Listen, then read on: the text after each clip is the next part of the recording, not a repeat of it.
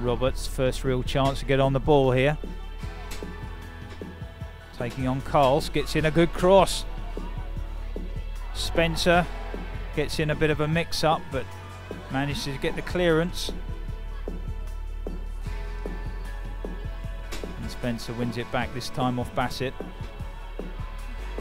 Bassett working hard though, gets back and takes the shot and fires it into the corner. That is a beautiful strike from Dan Bassett. The man just cannot stop scoring at the moment. 4th in 4 games, 7th in the last 6, and Dan Bassett opens the scoring here. So before I had the chance to say that Dan Bassett, 17 goals, 17 on his back, he makes it 18 goals for the season.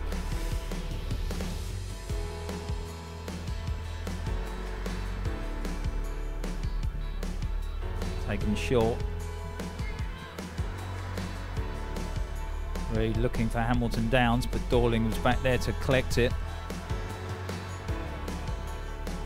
Dorling breaking forward now, but might fall here for Maloney. Coleman de Graft available with Carls on his left. Trying to work it around the edge of the box. Class tries, still going, and Class, little toe poke. Michael Class gets the equaliser for Lewes. Scored in the first game against Carshalton and scores here. 2 goals couldn't be any different, to be honest.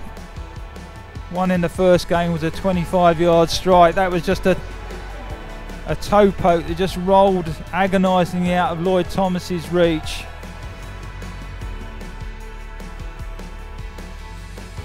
Michael Class's 4th goal of the season that was. 2 of those have now come against Carshalton, unfortunately.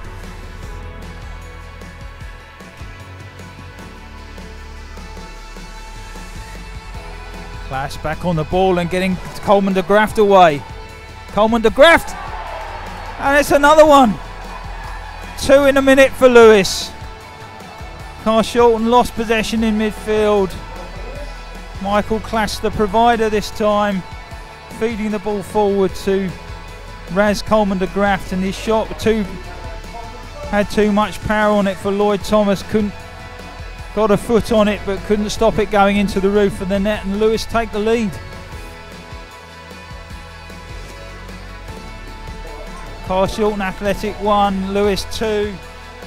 First half strike from informed striker Dan Bassett, cancelled out by a bobbler from Michael Class, and then a second within a minute from Raz Coleman de Graft, and Lewes take the victory 2-1 here today at Carshalton Avenue.